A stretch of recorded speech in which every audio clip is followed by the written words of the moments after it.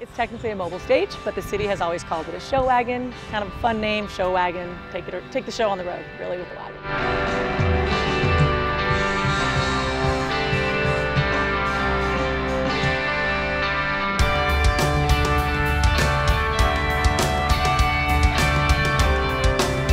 Well, we're here for the Concerts in the Canyon series. We have 6 shows for the community to come out and enjoy with their family, different bands each week. We mix it up through a lot of different tribute bands, so that's why we're out here. But we're also celebrating our brand new show wagon, as you can see behind me, which is very exciting for the city. The show wagon is a mobile stage, so we hook it up to a trailer and we drive it all throughout the city, and it serves as really any type of entertainment you would want to do on a stage. That's what the mobile stage can do. The last one we had was our second one that we got in 1984. The old show wagon is really, it's old, it's rusted. The stage extension didn't work anymore. It wasn't safe, so we couldn't extend the stage at all. It didn't have any type of sound system. It didn't have a generator. It didn't have any theatrical lights, which really adds to all the shows.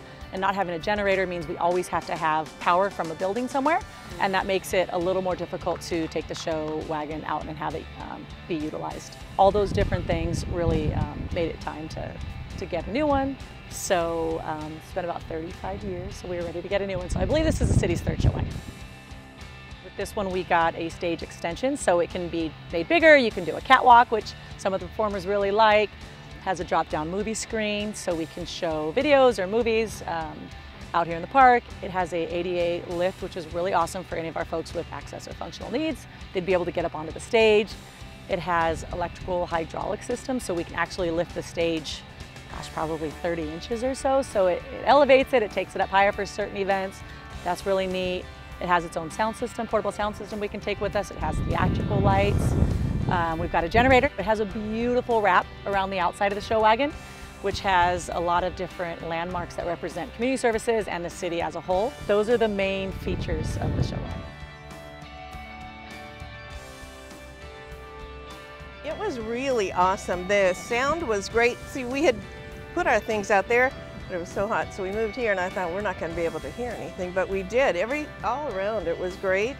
You could hear it anywhere you went, and I wondered about that if you just hook it up to something and take it, because the acoustics were really good, and I think it probably had to do with a little bit of the trailer part of it, and then their speaker system was really awesome.